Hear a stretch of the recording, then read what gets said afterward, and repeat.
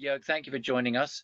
I just wanted to ask you, we're all aware that the 2008-9 financial crisis changed the orthodoxy in the corporate finance world, and that ever since then, companies have been managing themselves according to lessons they learned then.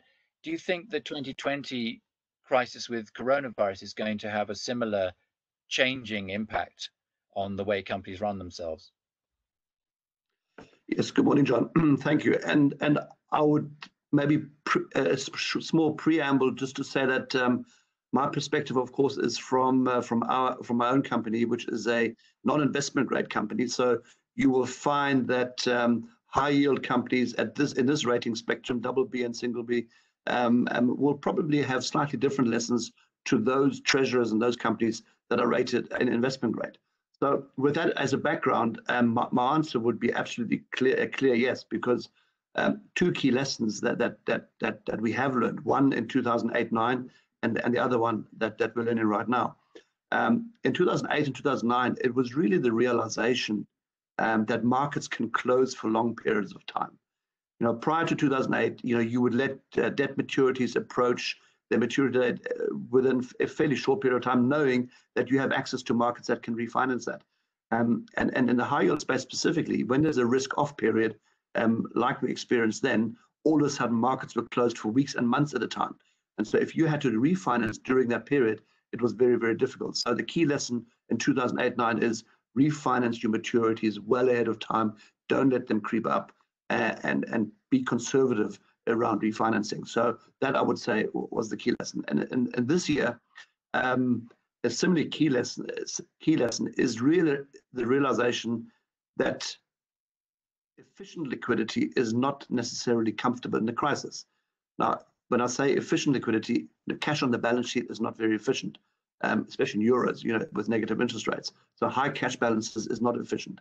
However, and of course, and an RCF, of course, is expensive. However, but liquidity is often about survival and about getting through a crisis. So I think the lesson in 2020 is really to keep high liquidity, even at the higher cost, to be more conservative, and so that if another crisis does occur, that you have all the liquidity that's required to get through that crisis.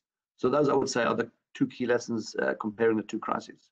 Another thing that companies often say is important, especially with a view to crisis management or crisis preparedness, is having access to multiple funding markets.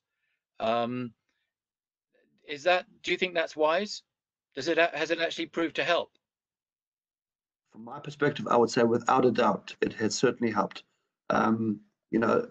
Any debt that you raise in the bond market, of course, reduces pressure on your banking facilities. And as everyone knows, that bank funding typically is not available in the very long tenors. So, to tap the bond market for your longer term debt requirements is key. And that also then keeps your bank facilities for backstop liquidity facilities and shorter tenor debt. So, and in addition to that, you're talking, it's very important to diversify your entire debt portfolio, which could include securitization, supply chain funding, and also particularly ECA kind of funding for CapEx projects. And that entire diversification, I think, will stand you in good stead, and not relying on any particular market. Because as I said, in the banking crisis, all of a sudden bank funding became very difficult. Access to capital markets was difficult. So if your reliance is on only one or two of those markets, it does expose you. And so I would say multiple funding markets, diversification has many benefits.